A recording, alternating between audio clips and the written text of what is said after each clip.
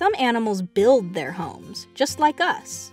American badgers live in underground homes called setts. Badgers are large animals in the weasel family. They can live in grasslands, in marshes, on mountains, and even in deserts. American badgers are fast diggers, which helps them hunt underground prey like squirrels or moles. The tunnels they dig while hunting become the foundation for their setts. Badgers use their powerful claws to dig wide tunnels with several entrances. Underground, they're safe to rest and care for their cubs. Badgers also bury extra food in their setts to save for when they get hungry. Everyone loves a midnight snack.